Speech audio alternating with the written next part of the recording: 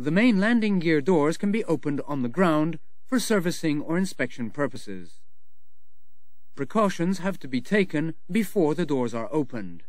Ground safeties and wheel chocks in place. Downlock safety pin in. In the cockpit, put warning notices on the free fall handle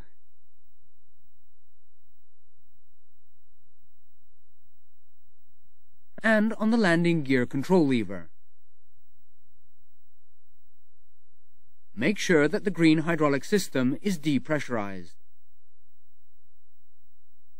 Outside again, make certain that the door travel ranges are clear. Stand forward of the door. Open the blue hydraulic bay servicing panel for the left-hand side door or the yellow hydraulic bay servicing panel for the right-hand side door. Disengage the safety pin. Press the button at the end of the handle. Rotate the handle to the open position.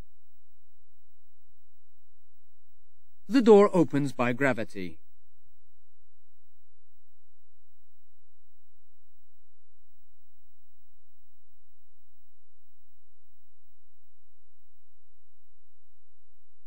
Safety it when fully opened. Caution!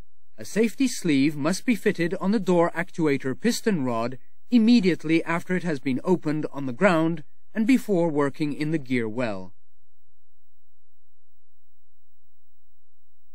After servicing, the door can be closed. Here are the precautions that have to be taken. In the cockpit, landing gear control lever down with the warning notice in position. Landing gear free fall crank handle in the normal position, folded and a warning notice in position. Green hydraulic system depressurized. On the ground, make certain that the ground door opening control handle is locked in the open position. Remove the safety sleeve from the actuator. Make certain that the door travel ranges are clear.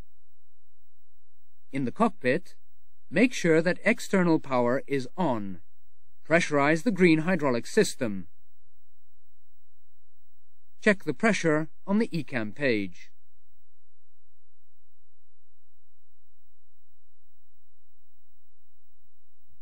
On the ground, reposition the ground door opening control handle in the closed position and put the safety pin back in position.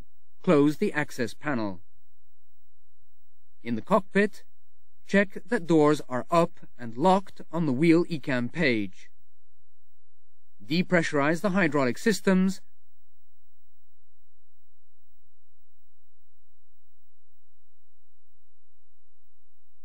and remove the warning notices.